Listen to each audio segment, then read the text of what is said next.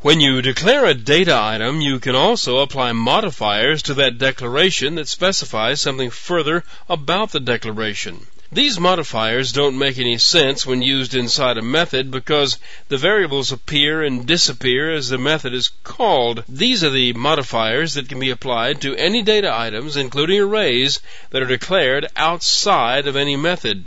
A simple declaration of an int data type looks like this. This variable can not only be accessed throughout the class, it can also be accessed from any class that's defined in this package. That's the default. If you don't specify an access, you can broaden the access to anywhere by declaring the item as public like this. Anybody that can access this class can also address this variable, but you can restrict access to a variable to only this one class like this. With a private access declared, only the members of this class can address this data item by name. This is so restrictive that even the subclasses of this class can't address it. They inherit it in the sense that it exists in the superclass, but there is no way to directly address it in the subclass. You can fix that by declaring it as protected. This is exactly the same as private, except now the variable is acceptable inside the subclass. You recall that when an object exists, the class for that object is also loaded into memory. You can have your data items exist only in the class definition in memory by declaring them as static.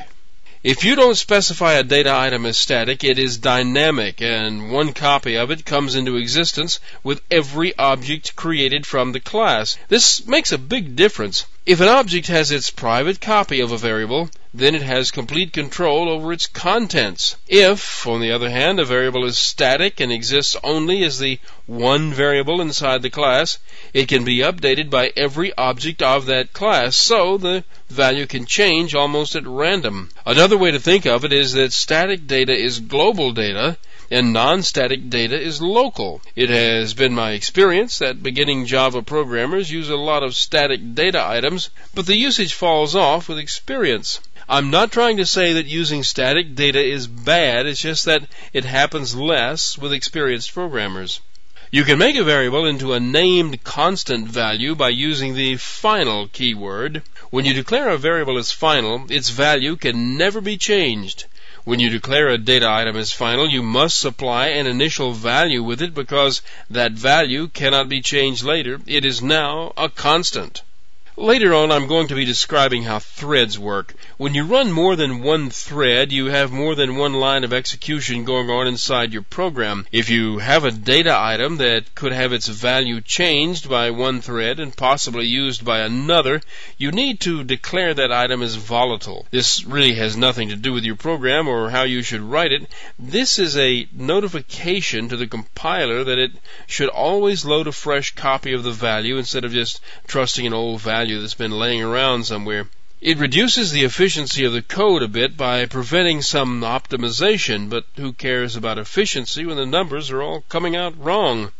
Java provides the ability to serialize objects. That is, it can take a running object and pack it up in a form so it can be easily transmitted from one location to another. However, some data items are just used for workspace, and it's pointless to pack them up for shipping.